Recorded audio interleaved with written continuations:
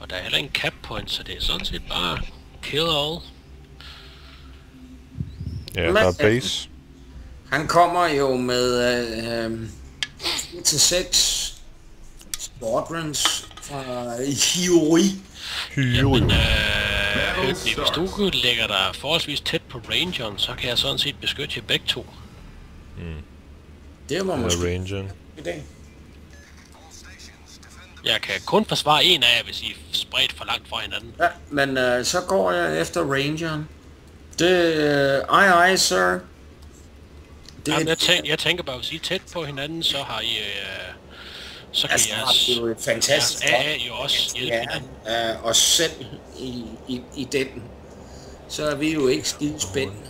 Men... Så skal jeg lægge... Så skal jeg lægge ud efter... vores Clevelands. Der skal jeg lægge min jægerfly ude. Jo, fordi at... nu skal jeg lige se en gang. Ja, hvor fanden ligger han henne? Ja, lige foran næsen. Nå, altså din ranger ligger lige bagved mig, men jeg ligger omtrent omkring New Yorken til at begynde med. Men har I mulighed for at bevæge over bag den der bitte ø? Ja, men vi skal have ranger med. Hvad bliver det? B4? Hvad for en af dem? Den, der hedder B4. Den, der er formet som tåsing. Den burde du kende. Som tåsing? Hold dog kæft. Den der lille ø der. Ja, det er bare så I ikke er i line of sight, hvis der skulle... Ja, der er nogen af jer, der er pisse dygtige til at skrive, og en helvedes fart. Har skrevet, at rangeren bør bakke op. Og... ja, han har sagt affirmative. Så... hvor vil du hen? B4?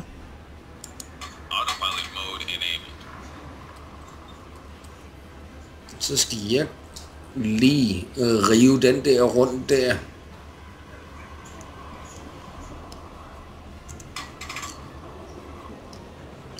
Så skal jeg have fundet nogen.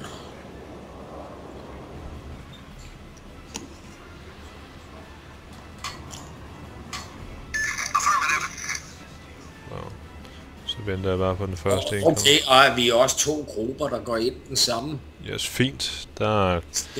det er samme sted, kan jeg se. Venter bare på første incoming. Jeg har fornemmelsen, det kommer lige ved New York. Jeg går en lille smule bag om dem, hvis flyet skulle komme derudfra. De to. Det er ikke meget vel værd det for os. Scouter lidt. Meget gerne. Og vores blind spot, det er vestvæggen. Jeg scouter lige derude. Ja, så I begge to er spawnet herover, skal vi jo gå ud fra, at deres carrier også er. Det ved jeg ikke, om det... jo, de spawner over for hinanden. Nå. Du skal nok ud på den anden side af os to hangarskib. Jamen, jeg ligger sådan set bare lidt eller mindre. Ja, der er en body. Ja.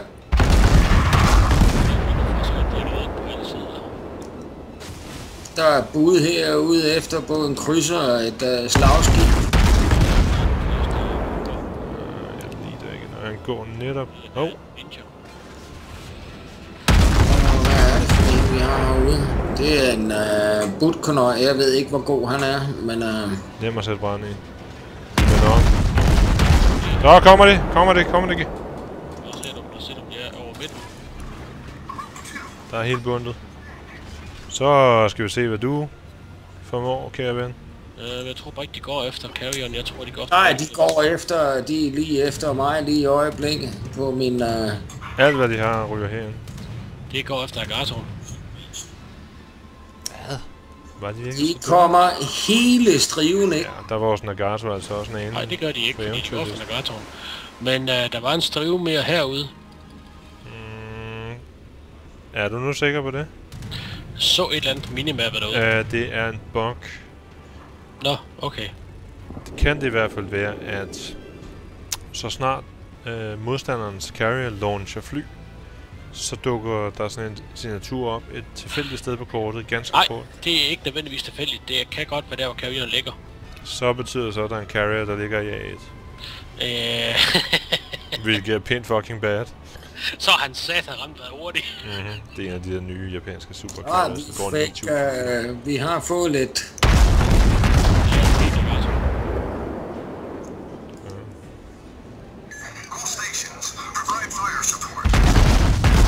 Det har jo godt været lidt småfræk. Jeg har jo lavet Arsenis-back på denne her New York, så jeg fik lige 2 brænde i. Skal jeg ind og hilse på den New York der? Han behøver ikke at bekymre dig om. Det er Maverick. Han er ikke dit første projekt. Man hader mig nu. Jeg har påsat 5 brænde. Jeg vil nok sige, at Pentacolaen... Ja, det ved jeg sgu ikke lige. Nej, du skal blive... Pentacolaen, der vil gå lang tid før I henter ham. Ja, New York er ved at brænde ned. Jeg har påsat 9 brænde på ham allerede. Det vil passe mig rigtig, rigtig fint. Ja, jeg går efter Pentacolaen og det. Så går jeg efter Pentacolaen. Den påsat 9 brænde på den New York der. Ja.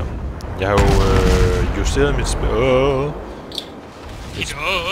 Ja, hvad tror du, jeg var ved at lave?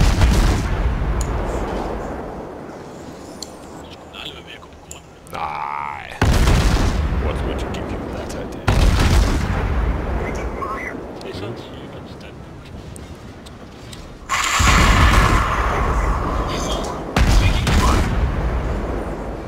nu er det ikke for at bekymre mig, jeg tror, jeg kan carry os, men der kommer sådan en hel gruppe lige foran os. Ja.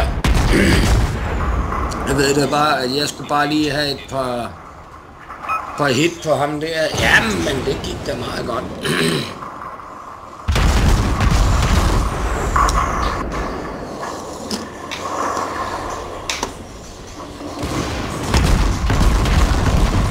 Kirov, det er vist ikke godt. Og så længe han misser, han gør skud.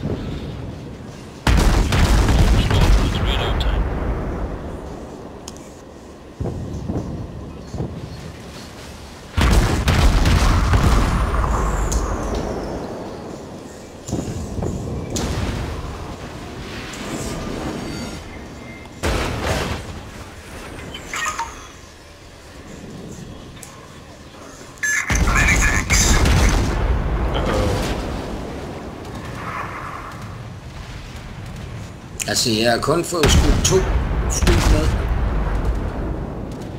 Jeg har pt. gjort... Et set on fire, 2 dive bombers, lidt torpedo hits og... Jeg har lige pt. gjort 0 og niks. Jeg har ingen hits, jeg har ingen fly. Det eneste jeg laver, det er så i cirkler, jeg tog. Ind over jamen, ved du hvad, det er sådan set rent faktisk det vigtigste, du gør lige i øjeblikket. I know. Det var en skam, at jeg får nogle belønning for det. Well.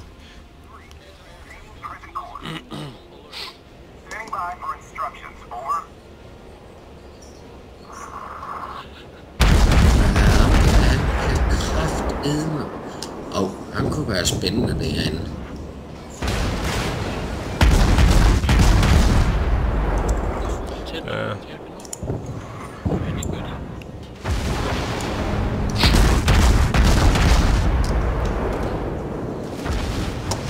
Ja, jeg er da også svineheldig. Jeg brokker mig ikke, men jeg er på vej op til jer. Jeg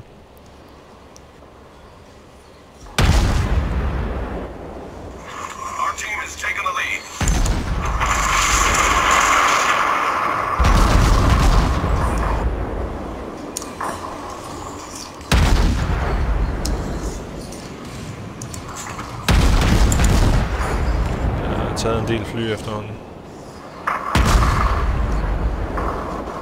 Det synes jeg er jo fedt.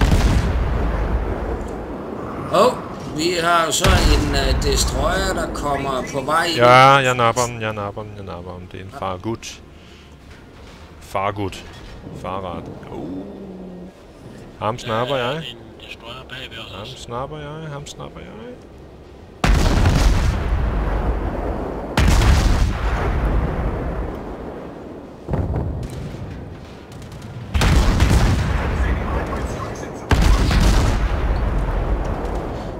Motoren og hele lortet.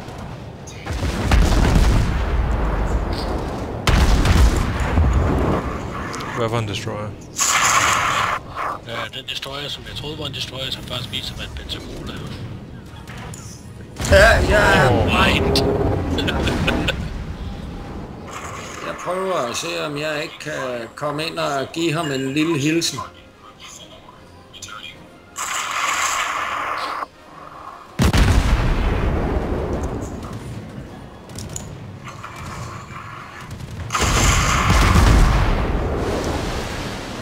Jeg er ikke utilfreds med resultatet. Heller ikke helt tilfreds.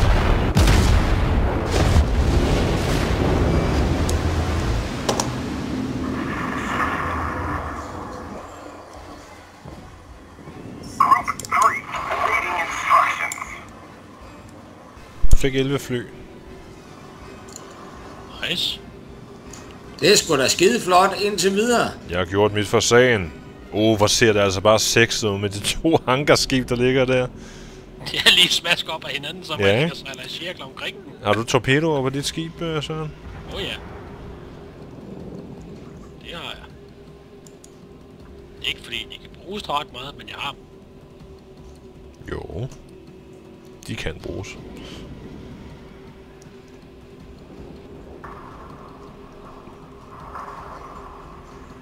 Det er det, jeg kalder close-in escort. Det burde give Høgni tårer i øjnene. Jeg har ikke lavet andet helt spændende. Ja, nu gør jeg lige selv noget. End at sejle i cirkler omkring den. Nu rydder jeg lige selv op i lortet. Der kommer de. Ja. Der er 42 sekunder endnu, min cooldown.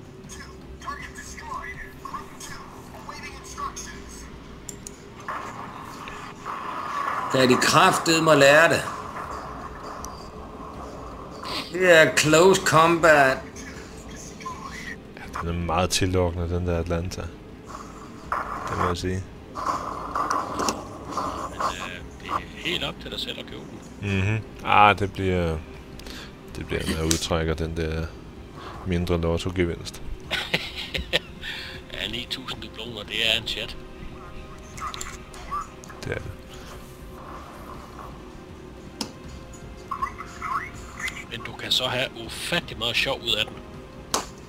Det er også for ham der ATSF, eller han sagde, if played right, it's worth every penny. Det er den også. Hvis du kommer one-on-one med en destroyer, uanset nation, den bliver blæst ud af vandet. Ja, hvad for en siger du? Jeg siger, Atlanta, den blæser en hver destroyer ud af vandet. Ja og nej. Du kan ikke finde en destroyer, der kan slå en Atlanta på gunfire. Nej, men kommer du ind på 7 kilometers afstand? Samme klasse med en Atlanta. Så skifter du til AP. Nej, nu snakker jeg torpedoer fra destroyeren af. Men det... Ja, men det er så der, Atlantaen er god, fordi det er et forholdsvis lille skib, og det har en frygtelig god rudder shift time. Den er meget, meget bevægelig. Du kan dodge torpedoer. Men den er stadigvæk detectable ude på 8,2 mil. 10. Ja, for nogle skib. Atlantaen, den er 10-7. Uden captain skill. Men det du gør i en Atlanta, hvis du er spottet, og der ikke er en cruiser i nærheden af, det er bare direkte frem mod, og så indtil du spotter ham. Og så giver du ham bare bønner. HE selvfølgelig. Fordi du tager hans torpedorør og hans kanoner, inden han nogensinde når at bruge dem. Men jeg vil aldrig sige noget forkert om Atlanta. Det vil jeg sådan set rent faktisk ikke, fordi det er jo... Så, du skal også spille Atlantaen, som du spiller en amerikansk destroyer. Ja. Tæt på øer, tæt på ting, du kan gemme dig bagved. Du må aldrig gå på åben vand med den her. Aldrig nogensinde. Den har ikke en chance mod noget som helst, der er på... Overhovedet ikke. Overhovedet ikke.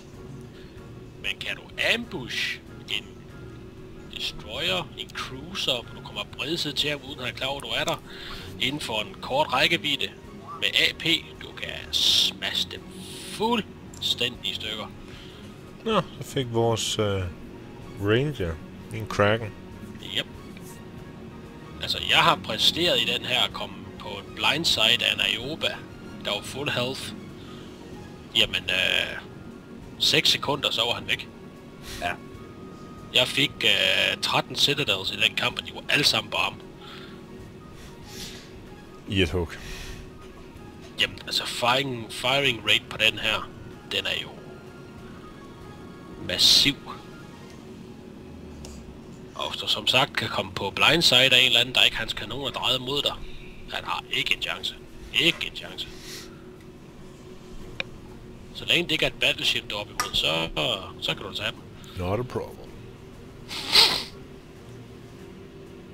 Kan jeg vide, hvad jeg får for det her? Jeg ved ikke, hvad jeg får for det her. Jeg har ikke fået en skade endnu overhovedet. Jeg har 0 damage og 5 fly. Du får vores moralske bevilgelse. Se det der. Ja, jeg sætter der bare nogen i luften. De kan da jo for helvede. Jeg når aldrig den der Independence alligevel, der sidste skib. Men ej, det var da også en losing, de fik der uden lige, var det ikke det? Det tør ses. Jo, de fik. Og jeg ligger nok som nummer allersidst. Men hvad fik jeg ud af det her? Jeg fik reddet et skib hjem. Ja, det kommer ikke til at koste os noget for det. Vi har ikke taget noget damage. Nej. Ikke jeg tog i hvert fald. Jeg har ikke overhovedet. Jeg har skudt.